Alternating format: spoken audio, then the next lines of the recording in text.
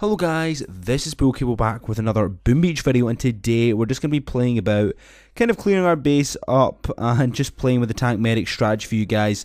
Sorry I did not upload yesterday a proper gameplay video. I uploaded the making of the machine gun video that the Boom Beach team also uploaded, which is really cool. You guys should definitely check that out. I'll be in the description down below. But anyway, we're just having a look at our base. Basically, kind of the offensive, unless you've got ice statues or any prototype defenses, you're not really going to be able to defend even if you have a maxed out base. So this is just going to be me doing my Colonel GEARHEART with really what we've got. I don't ever really do Colonel GEARHEART like legit. I just get like the rewards, even though it's kind of a cheap way to do it. Oh my goodness, that grappler has so much health. It's unbelievable. So we're gonna have to go in and do the exact same thing again. Get the barrage out and then artillery. If we just hurry up. My goodness. Destroy it. Destroy. There we go. Now we can lay at least one set of tanks, two set of tanks. And then we can use the medics just to heal up, and we'll just get some free what's it called? Free gear modules, oh my goodness, I actually don't know what it's called. But anyway, we're just going to get some of the rewards for doing this and just basically leave after that. That's what I usually do normally.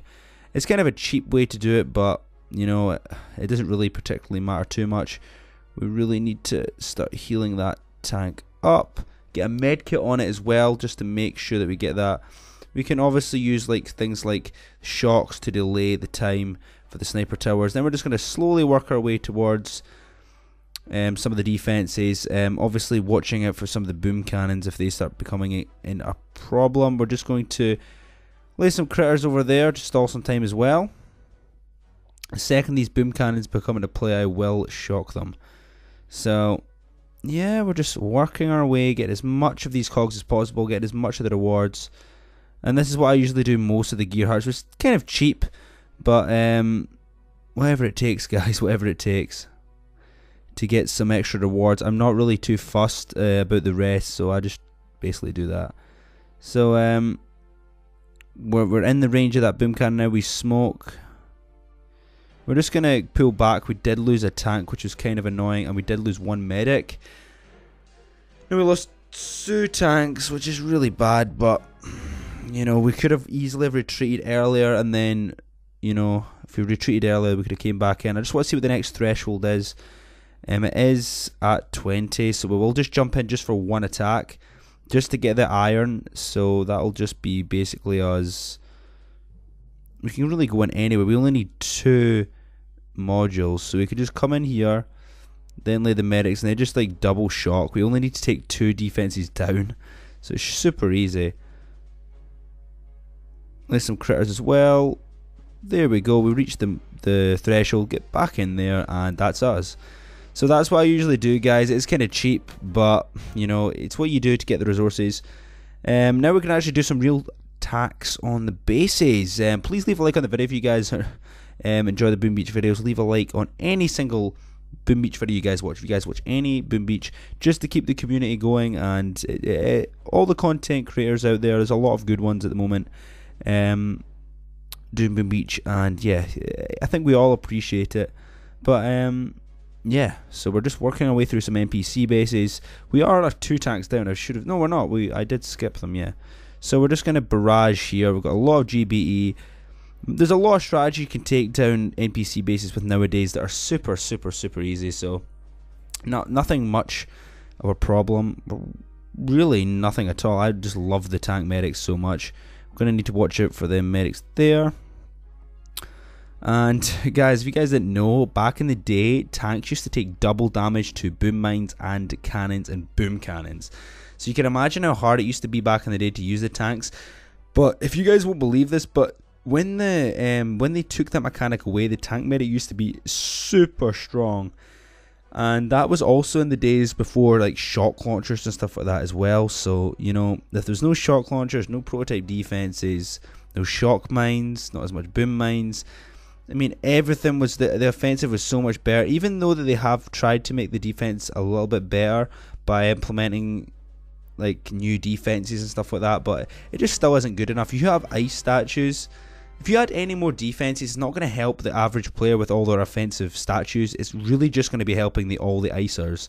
So there's not really a way of balancing the defense and offense in this game, because it's people's preference in terms of how they use their statues. Unless you make it mandatory, where you have to have certain ice or you have to have certain offensive statues, then you're not really going to get the balance there. But you know, if you're at the top of the leaderboard, you guys can just watch them and just basically see what they use.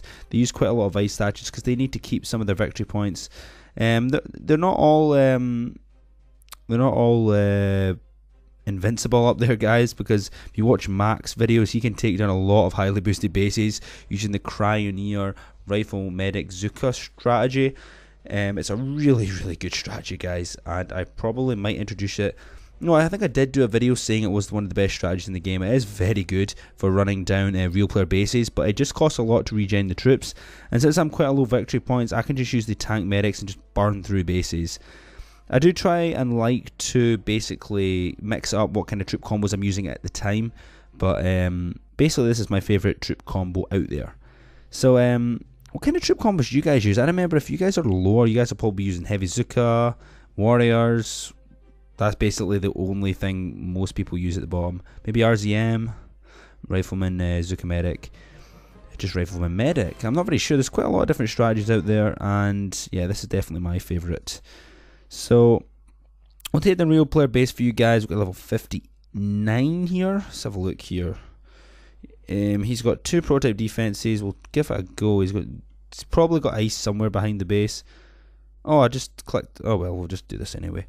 So he's got himself a grappler. We'll work our way down the left hand side here. I think I'm gonna just barrage this. Honestly, it's just a pain. I hate the grappler. I used to think it was a really bad prototype defense until, I mean, it's a pretty bad defense for like any other troop combo except for tank medics or scorchers. It just completely kills them. So, and obviously since it was the tank medic weekend, a lot of people are using the grappler, which is pretty smart. And yeah, it is pretty smart doing that, because especially me using all the time, they get a huge advantage. Is there another hidden prototype defense somewhere? Am I blind? Did I miss like a doom cannon or something? Because I'm getting hit pretty heavy here. I don't know. I'm losing some tanks quite fast. I'm not very sure what it is. These boom cannons are coming into play, but they shouldn't be destroying me that fast. You know, we're just going to barrage them up. I should have really been doing that from the start, because they are not that high level. But they do still pack a punch, which is really annoying. Oh, what's happening? These shock launchers are just so annoying. I wasted so much GBE taking down the... Let's work our way slightly forward. We're just going to smoke that. And we're going to reflare back in here, because these guys, if I can take that out, that's just going to make my life so much easier. One barrage shouldn't take it out. Hopefully it can. It can. One barrage can take that thing out. We should have been doing that through the whole of this, and we've managed to take this down.